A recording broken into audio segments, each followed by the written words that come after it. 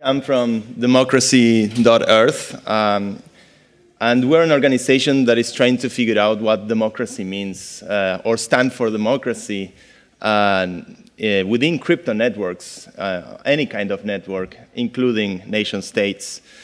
So we're an organization that is in the middle of activism, politics, and crypto and hacking. So every coin has two sides, and in governance, those two sides, it's certainly moving between the land and the cloud. This was a thesis originally exposed by Balaji Srinivasan. He's now the CTO of Coinbase, so he certainly is closer to the cloud now. But if we look closely at what's happening in the land and the cloud, the land is pretty much broken. Democracy, the voter turnout, even in developed nations, has been going down since the 70s. There's complete lack of citizen control in electoral processes, no transparency. Nation states are fragmenting, and there's the rise of autocrats, which some people perceive as a very bad thing, and other people perceive as just an acceleration of the system ending soon. The land consists of governments, consists of those entities that control the territory, consists of those entities that control our bodies. And the cloud consists of those entities that control the mind, that control information. And the challenge that we're facing right now is that the influence of social media in democratic processes around the world is undeniable. In social media, we know this problem very well. There's centralization of data, no ownership of identity. They are farming user attention. I'm preaching to the choir probably over here. So what's the origin of the nation state? Most historians agree that after 30 years of war in Europe, they came to negotiate the Treaty of Westphalia, which was a peace treaty that brought a particular novelty in the process to deliver peace in Europe, that was this principle of non-domestic intervention. We will draw borders, and you don't mess on my domestic affairs, and I won't mess on your domestic affairs. And this gave rise to a new consciousness on how to execute politics. Notoriously in France, for example, was the rise of Cardinal Richelieu, who started prioritizing the interests of the state over Catholic or religious interests or over monarchical interests. So, for example, keeping fragmented Germany, which seems to be like a pattern across Europe throughout history, was strategically relevant for France, who made strong alliances with German people in order to keep strategically stronger relative to Britain. So the origin of the nation state is this Nash equilibrium of nations, where the best move is not to move. If I attack this nation, then this nation will attack me. So we are all threatening each other in a way that keeps an equilibrium of power, and we can try to keep the peace within an extended territory. So eventually, these equilibriums start breaking apart. And notoriously is the fall of the Berlin Wall. The fall of the Berlin Wall, according to the thesis of the sovereign individual, is not the beginning or the end of the communist or the Soviet bloc and the triumph of Western civilization and capitalism, but it's actually the first episode of a greater megapolitical trend that has to do with the end of the nation state.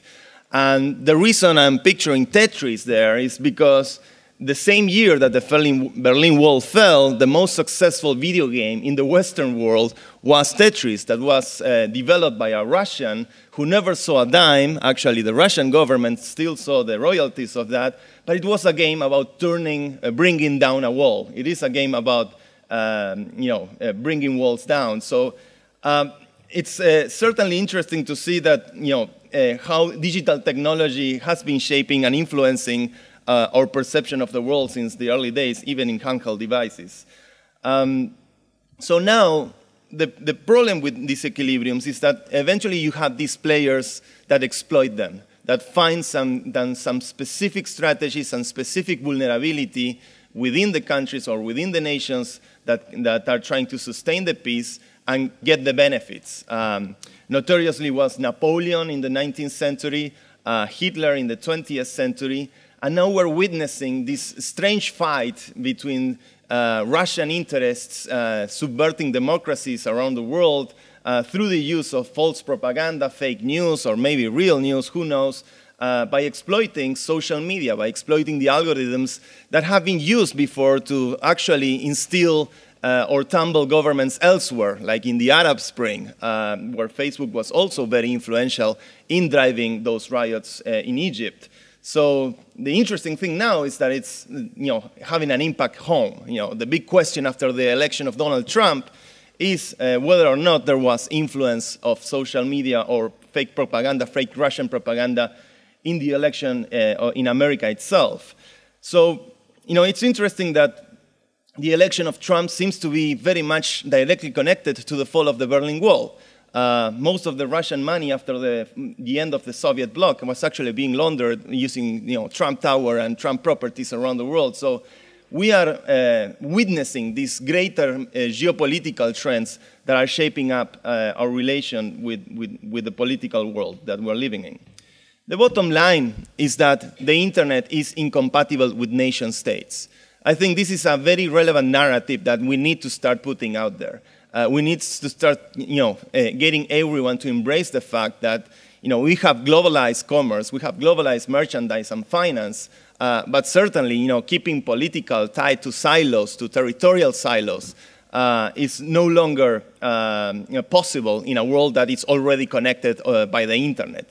So I think that a big lesson of the trauma that came after the election of Donald Trump through fake propaganda, exploiting Facebook algorithms coming from Russians, is that, let's assume the fact that the internet is incompatible with nation states. So how bad is it really? Are we in this Mr. Robot world where everything is coming down? Our democracy has been hacked? Are we getting all kinds of weird thoughts in our minds as we keep interacting with these networks? Well, I always wonder when I was watching this show, Mr. Robot, what would it look like if suddenly everything hacked, and how would it be portrayed in the media, and we would get all paranoid trying to get our cash out of the bank, something that I actually experienced many times living in Argentina. Well, it is pretty bad, actually. A very quick search on Google gives me these headlines from all different kinds of news sources that are about these massive identity leaks. 50 million users on Facebook. You get one title saying 29 million, another title saying 90 million. Only one is already enough. LinkedIn, 6.5 million stolen passwords. It's actually 72 million. Uber, 57 million users' data. Equifax, 143 million credit reporting history of Americans in the US. So it looks really, really bad when you start putting all of these headlines together. And actually, there is people putting these headlines together. There's someone that is actually, this is a very cool decentralized application, by the way. It's 45 gigabytes. It's not as big as the blockchains out there, but it's getting big. That is aggregating each and every single one of these leaks on a single text-based file that you can access via BitTorrent. And for example, this file has 1.6 billion email password combinations.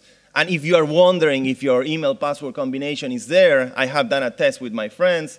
80% chances is that it is there, at least a password that you used until 2012, 2013, from what we've been able to analyze from this. And everyone is there. You can look. I look for the president of Argentina. I look for a lot of personalities, and I look for Zuckerberg, of course. Karma. And the interesting thing is that of course, many of these are probably not real, but these look pretty real to me. And the thing about Zuck is that he's colorblind and he cannot see the color green. So it makes you wonder, maybe this could be some of the passwords he used in the past. It's karma, Thom Yorke said that the idea of karma was a good idea because the minute you start believing in it, it becomes true. So there you go, Zach. Someone said the other day, people don't vote. That's bullshit. People vote every day. Voting is the main interaction of what we do on the internet. We call it likes on Facebook. We call it, it's links on Google. Google is basically tallying links, it's counting votes. Voting is the main interaction on how we use the internet on a daily basis. The problem is that this kind of voting is just surveys that are being designed to increase the advertising revenue from these companies.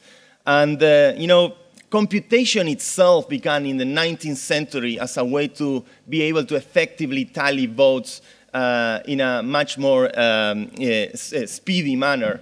So the challenge of what we're facing right now is that we need to figure out a way to change this interaction by something that is able to carry value, by something that is able to become valuable to the users, not to the owners of the network. So we are, at Democracy Earth, we're thinking about tokenizing the like interaction and tokenizing it with every token, not just our token or a specific token, but every single token that is out there. Let's make use of the ERC protocols in a way that can foster more opportunities and more moments where we can start transacting these tokens in interesting and creative ways. And each one of these tokens has their own governance logic embedded in its code. So we can have different governance mechanisms competing in a common playground. We have to go against advertising, which is the model of the web, and advertising is just slang for corporations corrupting our attention. That's advertising. They are telling, advertising is about telling you what to think, what to desire, and in a democracy, you need to have a free and healthy mind. It's not healthy for a democracy to have your opinions being shaped by organizations whose 97% of revenue depends on corrupting your attention. So I'm going to make a quick demo here to show you what we're talking about the upcoming release of Sovereign, which is our liquid democracy application that we're working at Democracy Earth. So I have here a quick instance. This is running locally on my machine. On the previous talk, someone said we need products. People want to use products, not protocols. So we're trying to shape up our technology as simple as possible, have a social media look and feel. There are some patterns of social media that are very, very good for democracy. The Ask Me Anything pattern is a very good pattern for deliberation. And simply here, we're going to be launching this, by the way, on November 15, so very, very soon.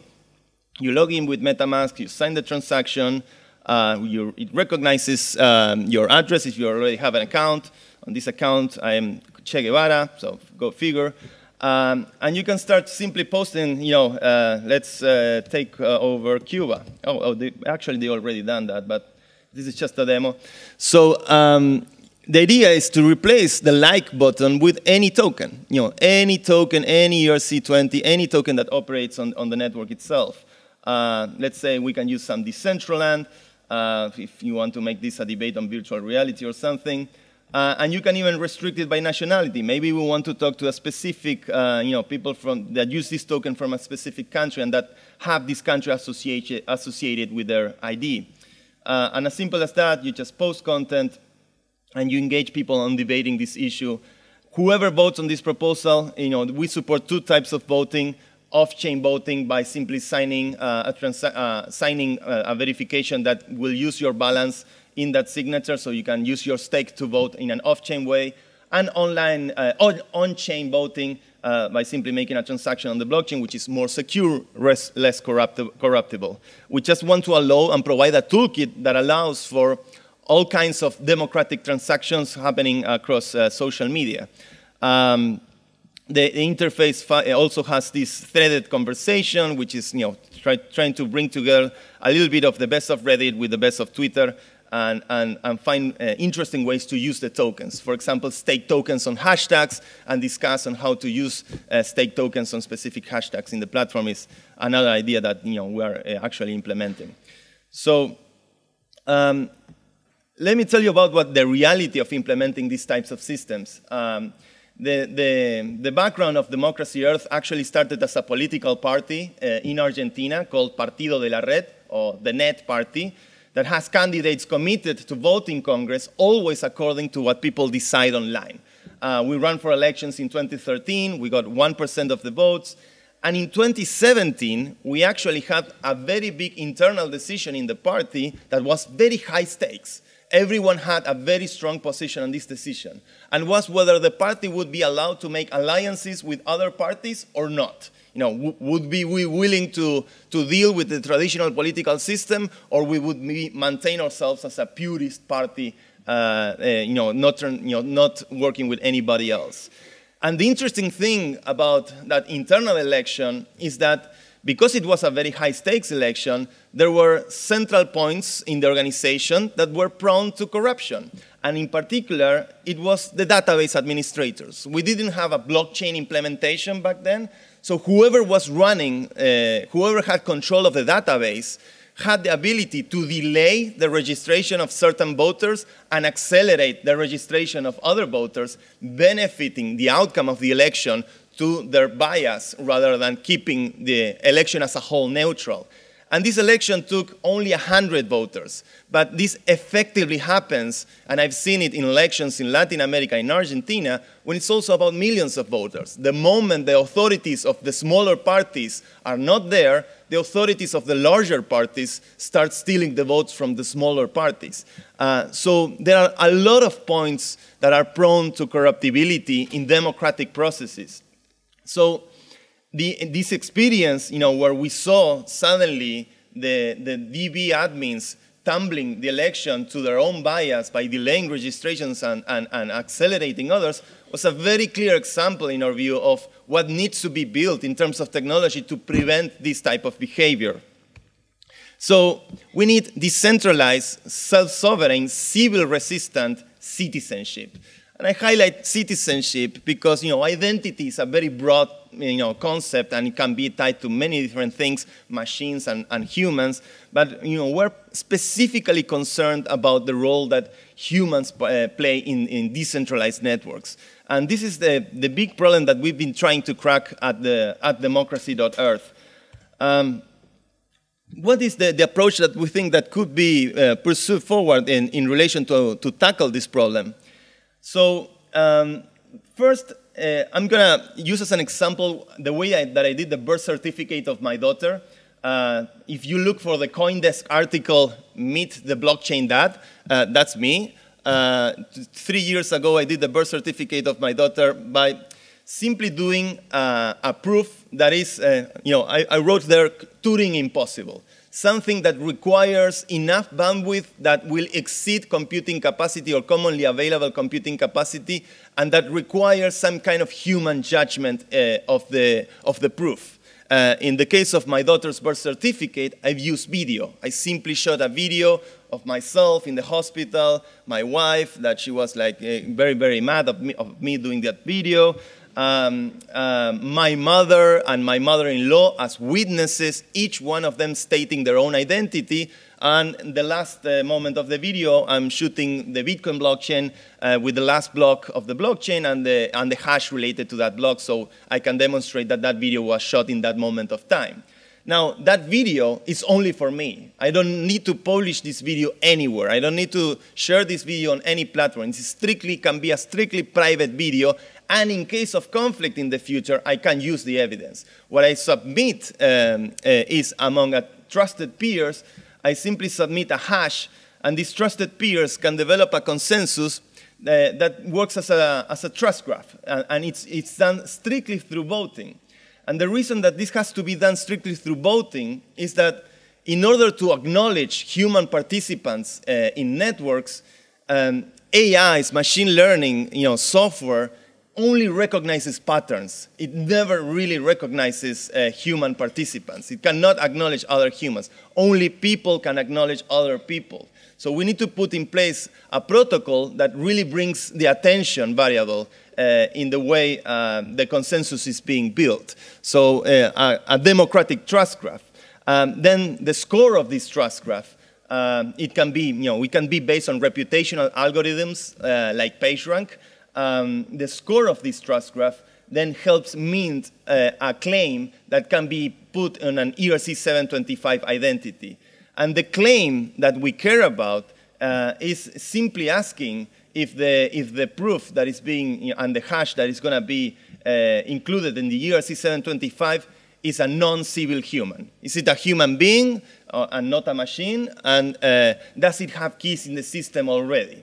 That's the main claim that we need to verify by doing a democratic trust graph that uses these types of proofs.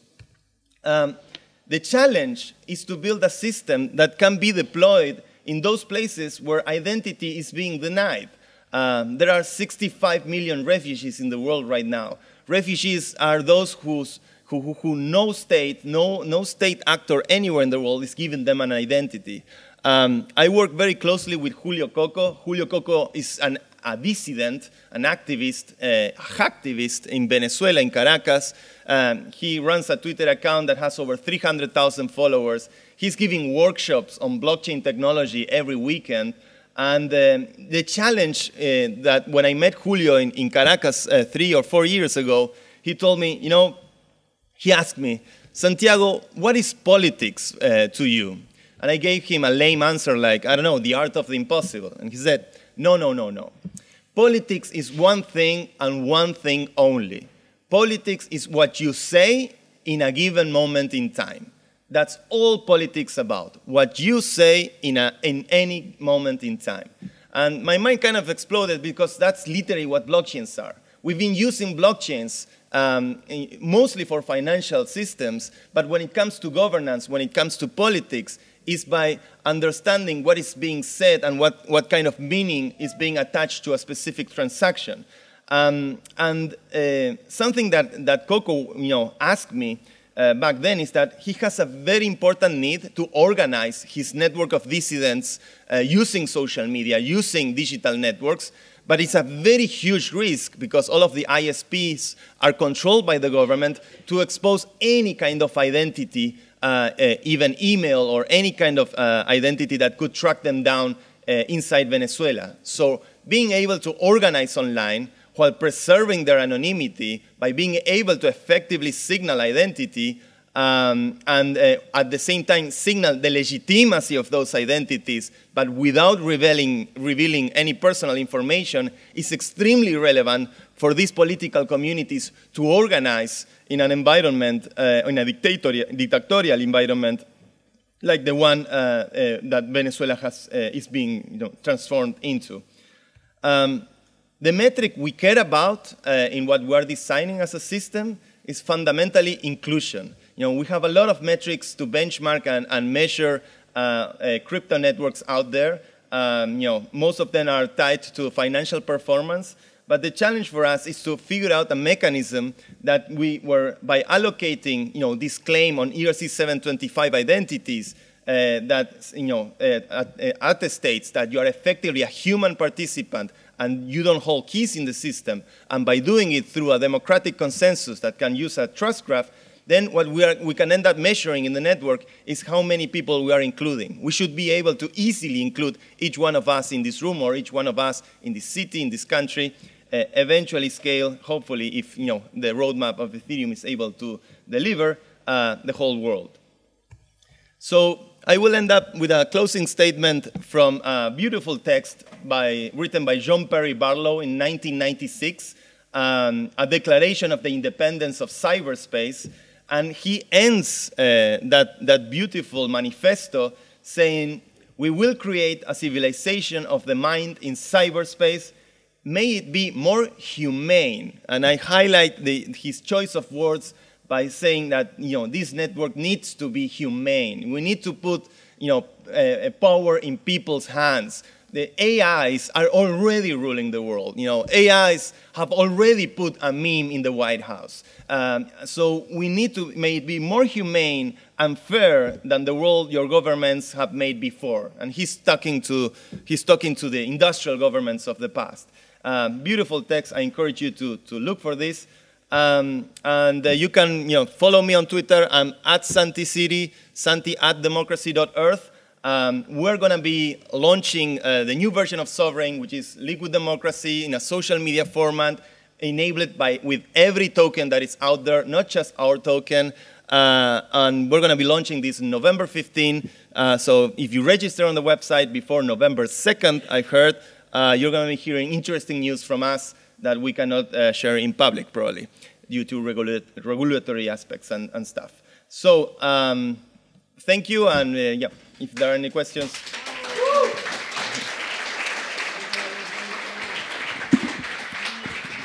We have time for one, maybe two questions. Does anybody have a question? Oh, no. I have one question, given that no one else does. Oh, great. We got someone, not me. I'm not sure if you, I'm not sure, thanks for your talk, it was enlightening.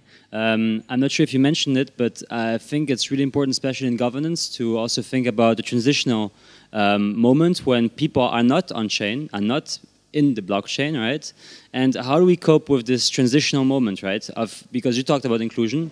What is this chasm that will basically be a challenge to basically create from one point inclusion while excluding the ones that are not in the inclusion, if you see what I mean? It's a critical question. We're doing a bunch of projects right now. For example, we're working with the Congress of Buenos Aires, and we have implemented with them before a digital democracy platform, traditional web app. And now we're going to take the opportunity to try to figure out how to airdrop at least one token on each of the validated accounts using a traditional mechanism for validation through phone call and through email. And we're going to, on this pilot, we're going to airdrop the token. Then it's the matter of will they be able to use the token? Probably a lot of them not, because of gas costs or because getting to teach them how to install MetaMask. We have still those onboarding barriers. But at least we can start doing voting mechanisms that have no gas costs, like off-chain signing a message and using that as a way of tallying the vote eventually, signaling the vote. And those techniques can hopefully be a very cheap way to get people starting using blockchain-based networks without having a huge payoff on gas. The gas would be on us. I think we need to find very simple ways of using blockchains. Now, not most people out there are expecting a user experience that is web-like. So thinking from the economics and from the user experience side of things, making apps that look like the traditional web apps, but at the same time are able to expose you on a much more frequent basis to not just to the idea of tokens like on crypto Twitter, but to start getting curious enough to get some actual tokens, get some actual cryptocurrency, and understand what's the purpose behind of each one of those tokens. We are also providing governance to crypto networks. I think at the stage of the industry right now is crypto for crypto. A lot of the projects are thinking in those terms. We're working with Blockstack, providing the governance for their developer platform. All of the subsidies that Blockstack gives to developers are being decided by the governance we provide with Democracy Earth. We're going to be working with the governance of Decentraland, which is a very exciting project, has already implemented some solutions around voting. And we are eager to provide a governance interface for any token that's out there. That's why we're making our application multi-token.